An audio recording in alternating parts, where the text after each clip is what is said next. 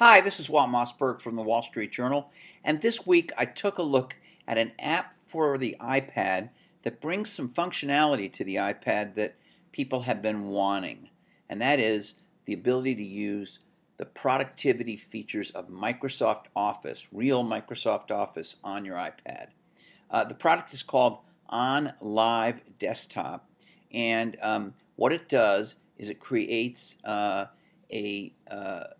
Windows desktop on your iPad that includes Microsoft Word, Microsoft Excel, and Microsoft PowerPoint, which are the three key productivity apps in Microsoft Office.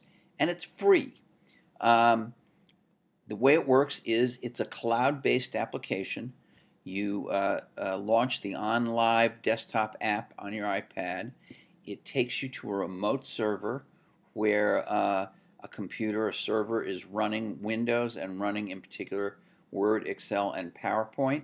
You're able to launch them from your iPad and use them as if they were on your iPad.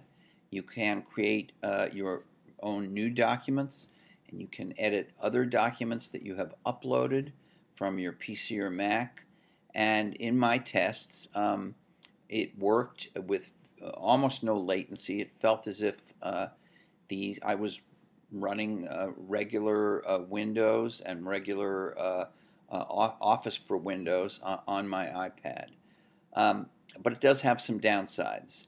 For one thing, because it's a cloud-based app, it won't work at all if you don't have an internet connection, as is true on many, for instance, airplane flights. Won't work at all. And if you have a slow connection, under 1 megabit a second, which is possible in hotels, for instance, when the hotel Wi-Fi is overloaded, you'll find that it won't let you in either.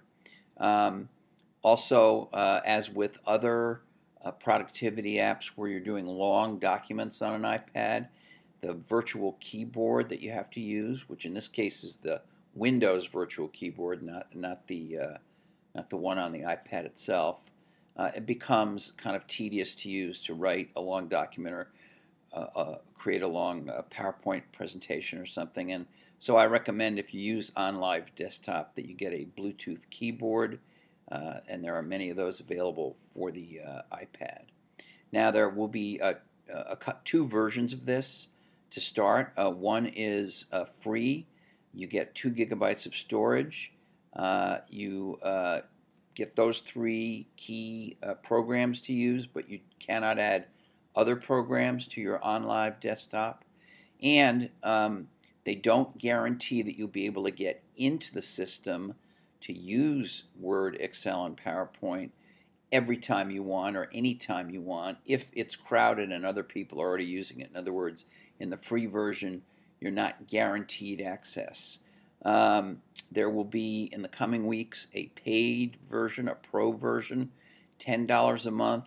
You'll get 50 gigabytes of storage. You will get to add additional applications to your OnLive remote desktop. You'll be able to collaborate with other people on documents, and you'll be able to get what they call priority access to the servers, which still isn't exactly a guarantee, but I assume it means that you'll have an easier time or almost a guarantee of getting in to the system when you want to get into it. My bottom line is that this is technically very impressive. It really did work for me, but it has enough caveats and rough edges to it that you should be prepared to deal with those. This is Walt Mossberg, and I'll see you next week.